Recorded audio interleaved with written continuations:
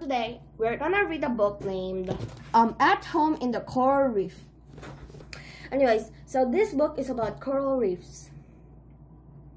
That's all I'm gonna say because I don't want to spoil this book for you. So let's get on with the intro. At home in the coral reef. Down, down, down in the tropical clear blue sea lives a beautiful coral reef. The coral reef is a wonderful home for hundreds of kinds of fish and thousands of other kinds of creatures. The reef itself is made of zillions of tiny animals called polyps. Each tiny coral polyps catches food with its little arms called tentacles. The polyps share their food and live so close together that their skeletons are connected. Some kinds of coral reef make soft skeletons that sway gently back and forth into the water. These polyps have 8 tentacles. Other coral polyps make skeletons that are as hard as a rock. Their hard skeleton form a coral reef. A hard coral polyp has 12 or 24 or 48 or more tentacles.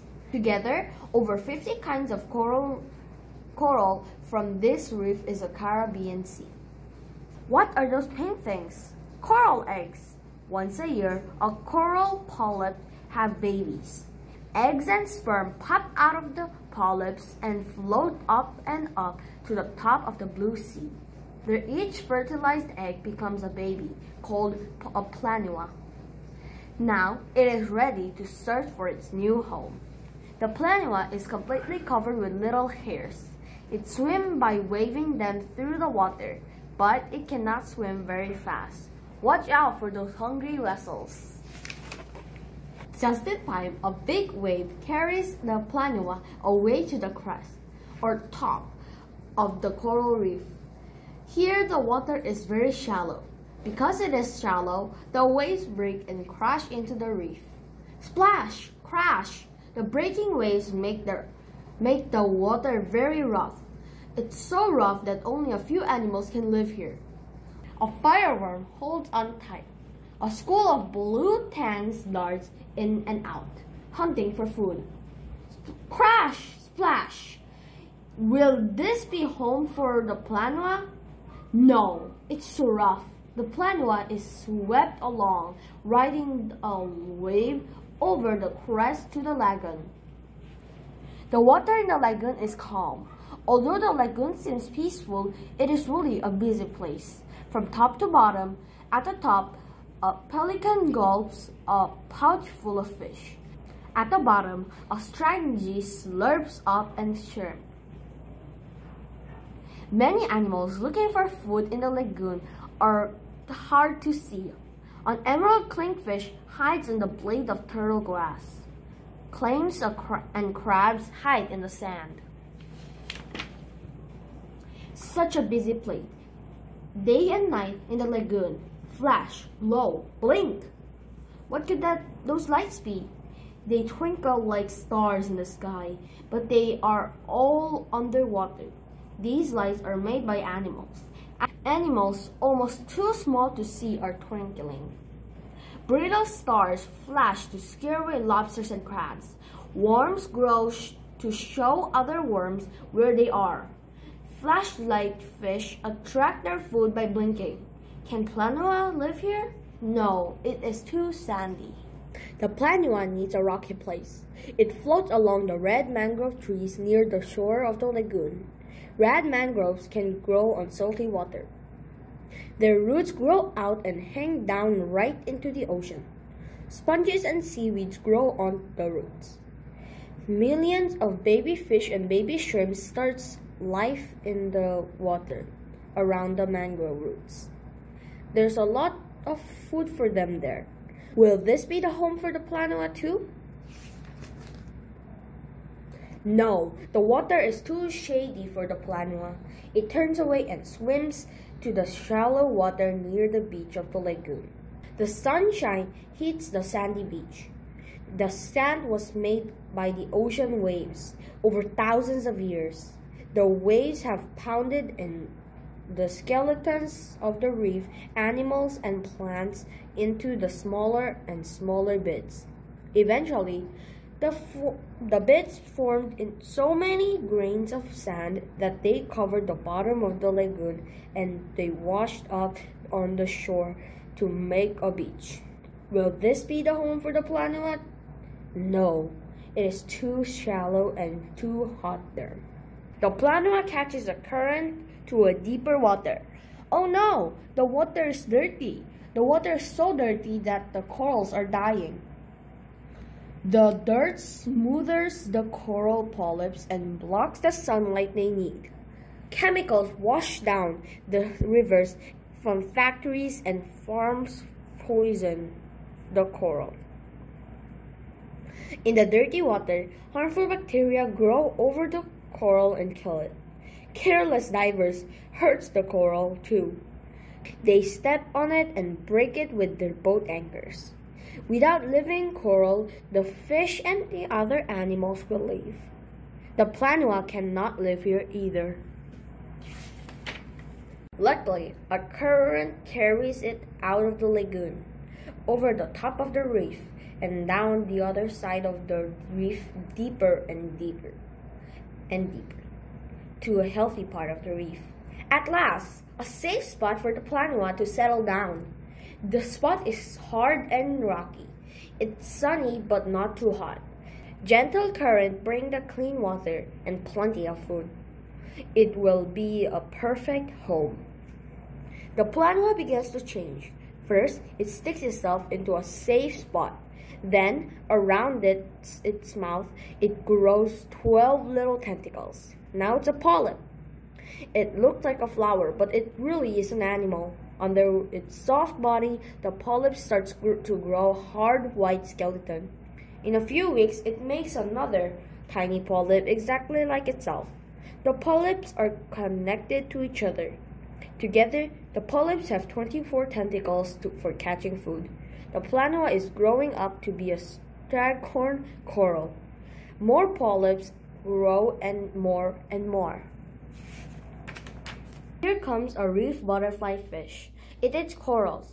The coral polyps warn each other of the danger. Quick as a wink, they hug their tentacles in. They hide their soft bodies down inside their hard white skeleton. When the danger is past, the coral polyps slowly come out and open up their tentacles again. Many creatures in the reef are partners that help each other hide or find food. A crab hides in the coral to escape from hungry octopus. A shrimp lives safely inside a vase sponge. At a cleaning station, gobies eat what they can clean from the teeth of the big grouper. The grouper holds its mouth wide open for the gobies. Away from the station, the grouper would eat the gobies. Even the tiny polyps have partners. The polyps get special food from the golden plants living just inside their skin. In return, the plants get a home. This partnership helps the coral grow big enough to form reefs. Down, down, down, in a tropical clear blue sea, this coral reef is alive and well. The place where it lives is clean. Zillions of coral animals have been adding their skeletons to the reef for over 8,000 years. It takes thousands of years for the reef to grow, but only a few years for them to be destroyed. The reef and the other coral reefs all around the world are in danger because the oceans are becoming dirty. Coral reef needs our help. What can we do to help little baby planua to grow up and become a big part of the coral reef? The first step is to discover how what we do on land that affects in the life in the sea. All living creatures, including corals and people, need clean water. We all use water on our farms, in our suburbs, and in our cities. We throw many things into that make it dirty. This dirty water flows into rivers, lakes, and underground streams, and eventually ends up in the sea. There, it hurts the coral reef and all the creatures that make it their home. But we can make a difference. We can make our rivers and lakes and oceans clean again. We can learn about life on the coral reef and share what we learn. We can help people everywhere to care about the amazing reef and the tiny coral animals that build them. Okay guys, so if you guys have seen the video, and by that video I mean like the video, like the reading part, yeah, that's what I'm trying to say, then you'll know that coral reefs are in danger.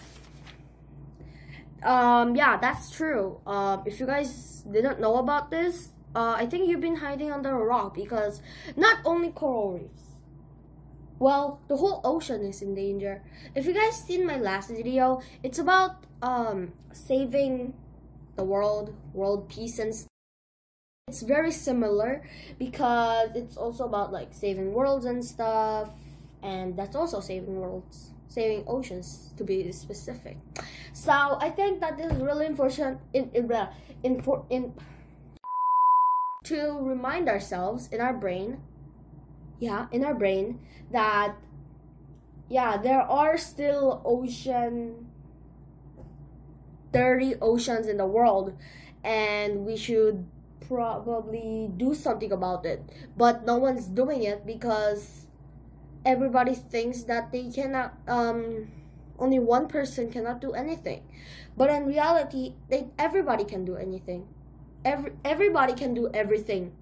So if we don't do this, our worlds are gonna get dangerous, and probably by a few years later, by maybe a few decades or a few years later, our world is gonna be very dirty. It will just be very bad. Like the whole situation will be very bad. So I think we all should try to do something about it. And yeah, that was my 2-minute speech. This book was very amazing. One of my favorites. Really good. Like the art was so pretty. Like, oh my gosh. Like, how do you make this with a paintbrush? How? And maybe with water and stuff. I don't know. I'm really bad at painting, so maybe that's the reason why I don't understand or something like that. I don't know. Like the paintings are so beautiful, and like the message behind it is also very beautiful. And I think since it's like that, I will love this. Like, I would love to read this book anytime, every time. I really hope that you guys enjoy this video. If you do enjoy it, don't forget to click the like button and subscribe if you're new. And I will be back with another amazing book like this. Bye!